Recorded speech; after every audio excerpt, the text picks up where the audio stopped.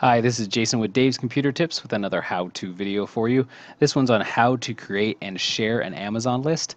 Now, if you're on Amazon, you probably notice that you can add items you're looking at to a wish list or a shopping list. And maybe you have not yet, but I'm going to show you in this video how you can create one of these lists and actually name it whatever you want, and how you can share it with friends and family so they know exactly what to get you for your birthday or your Christmas gift. So this is what I'm going to do. So the first thing you want to go up to is Amazon.com. And when you're on Amazon, you want to log into your account, and I'm already logged in on mine. Once you're logged in, you want to go up to the top right and hover over Hello, your name. And then we want to go down under your account, down to your lists. And there is a quick way to get to the next step, which is going to right over here to the left and create list, but we're going to go this way so I can show you how you can get to the lists. So hit your lists. And then once we're in here, we're in our lists. And okay, now you might not see this. If you have not created a list before on Amazon, you might see this screen. Pretty straightforward. You just hit create a list button in the middle.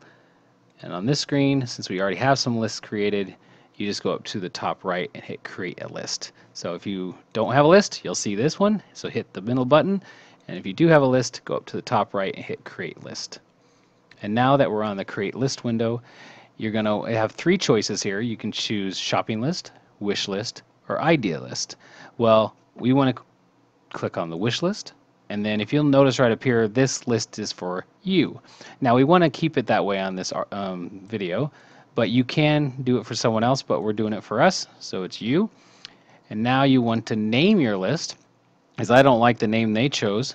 So I'm going to make it Batman 2. Since I already have Batman on there, I'm going to make this Batman 2 list. And then over to the right side, you're going to see the privacy. You can have it public, which anybody can find it, with your recipient name, which is my name, Jason Sheffield, or make it private. I'm going to make this private because I want to share it with only certain people. So I'm going to make it private. And then we're going to hit the button down here that says create list. Okay, now we have our Batman 2 list. Now we want to add items to our wish list so that the people know what to buy us. You can do it this way by hitting the add idea to list, but that just gives you words, so you can type in something and they'll put it on there. But I want to actually pick a physical item off Amazon, so I'm going to pick the brownies over here. That's a great gift, isn't it, getting brownies? So once you're on the item you're looking for, you go to the right side, look under add to cart, buy now, and sometimes there's a subscription one, but then under that you should see add to list. Click the little arrow next to it, down arrow, and then this should give you all the lists you have if you have more than one. And I'm going to pick Batman 2, so I'm going to click on that. And that will bring up this screen saying one item added to Batman 2 list. Now, you're going to do this on every item you want to add to the list, and this screen will pop up each time you add it. Now, when you're done, you want to see your whole list. You can click View Your List right here, and that will take you right to your list. So now we're on the Batman 2 list. And now if you're not on here, you want to find it, you just go back up to the top, and you go down to your list, and it'll show you all your lists. So now you want to make sure, now we're going to show you how you can share your list with your friends and family. And from that, you want to make sure you're on your list.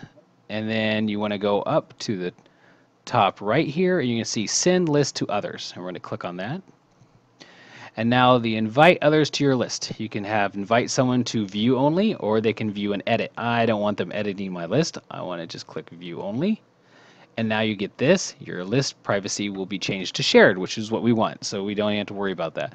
So you can do it, copy the link, and then you'll have a link you can paste into like a social media messaging system or something and send it to someone, or you can click invite by email, which will open your email system and have a little, like, they have a sentence on it saying that, hey, I want to invite you to my list, da da da da.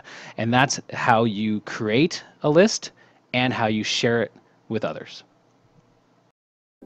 Make sure to go to DavesComputerTips.com. That's where all of our articles are. Also, make sure you subscribe to this channel and tell all your friends about it. And thanks for watching.